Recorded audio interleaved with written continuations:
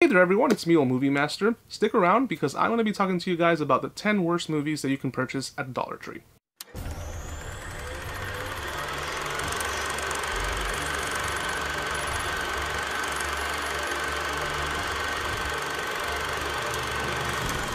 So the Dollar Tree is notorious for a lot of things. They have kitchen supplies, they have stuff to clean your car. I pick up my shaving cream at the Dollar Tree and a bunch of other things. Especially a good breakfast burrito that they have. That's only $1. It's probably packed with a bunch of sodium, but every now and then I don't think it hurts. But one thing that does hurt, hurts a lot right here, is buying their really bad movies. I know they're just $1, but sitting through them, because I have a tendency to actually sit down and watch all the movies that I purchase. I don't like leaving halfway, even if it's terrible. And I plan to actually review some of these movies for the second channel.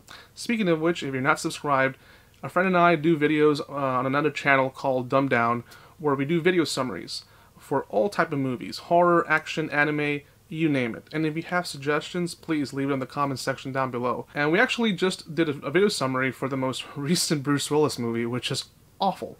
Terrible. Probably his worst movie yet. He does all these direct-to-video movies that are trash, and the most recent one's called Out of Death.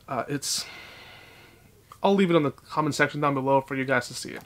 So let's start off with the list. Number 10. Number 10 is a movie with Richard Dreyfuss called Astronaut. I bought this on Blu-ray. It's released through Echo Bridge. The cover looked pretty interesting, and Richard Dreyfuss is a pretty good actor, so I thought this is probably a good movie. It's probably a low-budget movie, a drama, and this is probably the least offensive movie on this list. But it's boring.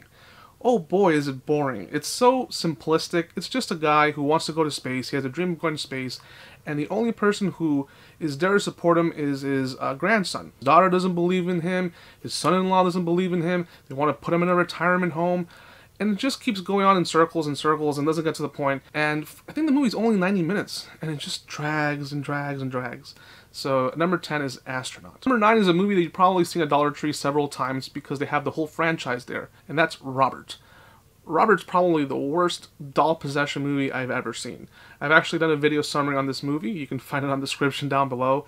I bought a double feature that had Robert and I think Curse of Robert. I probably won't watch the second one, and if I do, actually I think I own some of the other ones in my collection. So I might have to sit through all of them and do a video summary and then get rid of them. Because the first one alone is just so boring. Nothing happens in the movie. You're waiting to see the doll to do something. And you have to wait until like the last 5 minutes of the movie for something to happen with the doll. It's extremely low budget. This movie makes Annabelle look like a masterpiece. One of the worst movies I've purchased at Dollar Tree. I don't recommend it at all. Not even as a so bad it's good kind of movie. It's just bad. Number 8 is Scroll. This movie is incomprehensible. I thought this movie was going to be kind of okay just because I saw on the cover that it had Daisy Ridley and from Star Wars. And she's barely in this movie. She's probably in this movie for like 5 minutes. And they sprinkle her footage throughout the movie. So you see like 30 seconds here, another 30 seconds there. And she barely has any lines in this movie. I don't even remember what the movie was about. It was shot in the UK. This was shot before she did the Star Wars movies, I believe. It's very, very low budget. You can barely see what's going on sometimes because they jump from one thing to the next, and it has no cohesion. And I sat down through the whole thing, and I fell asleep twice watching this movie. So unless you want, something to help you fall asleep, then sure, pick up Scroll. The cover actually looks pretty cool. Like, you look at the cover, I'm gonna leave it right here. It looks like a low-budget horror movie that you probably would add to your collection. But in reality, it's just really, really bad.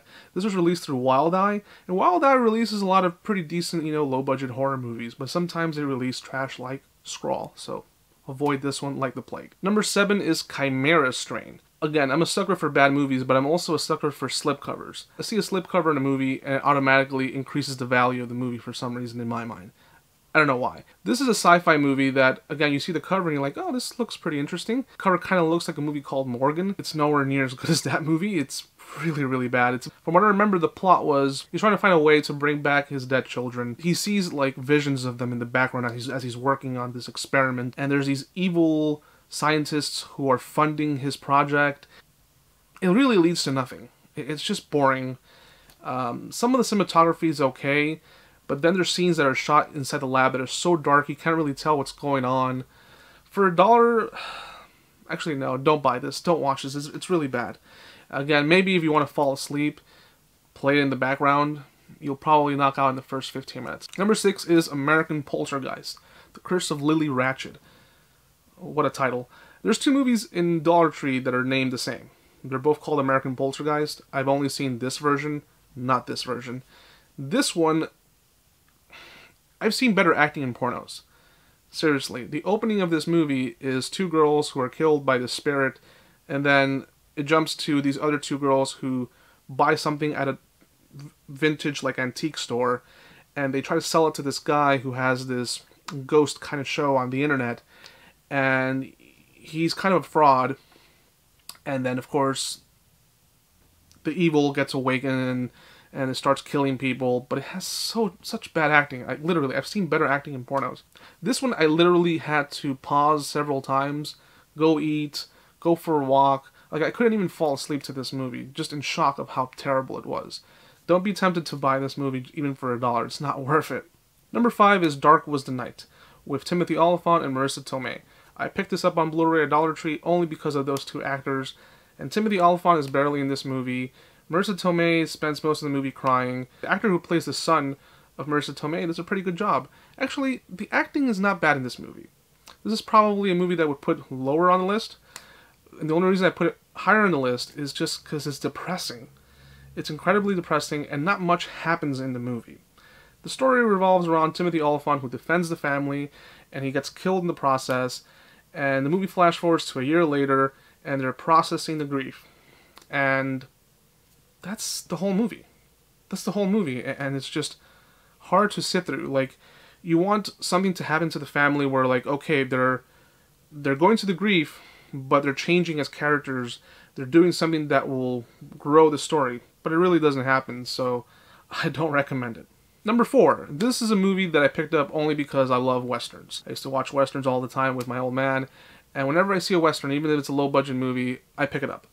And this is probably the worst Western I've ever seen. Jesse James versus the Black Train.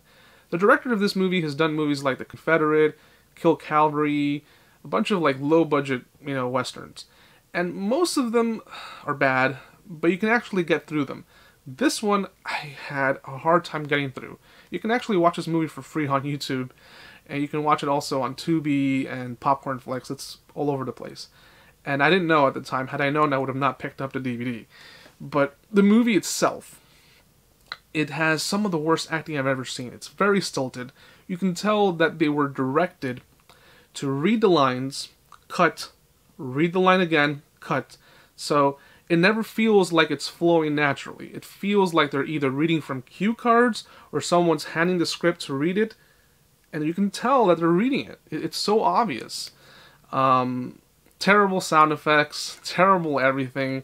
I don't even remember the plot of this movie, and I can remember most terrible plots. That's how bad this movie was. Number 3, Paranormal Entity. I've seen most of the Paranormal Activity movies. They're terrible. They're not very good.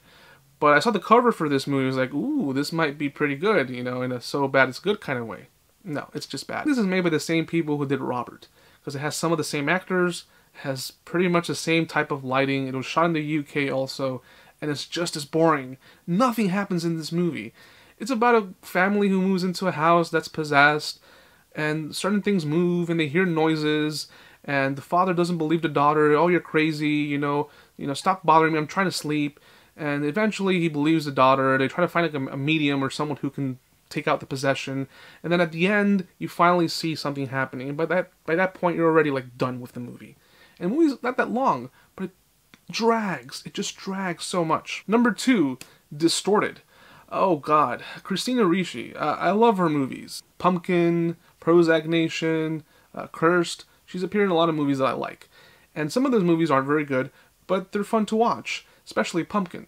But this one, this literally gave me a headache. I thought I was having a seizure at one point because of the way it's shot. This movie is completely confusing. I barely remember the plot.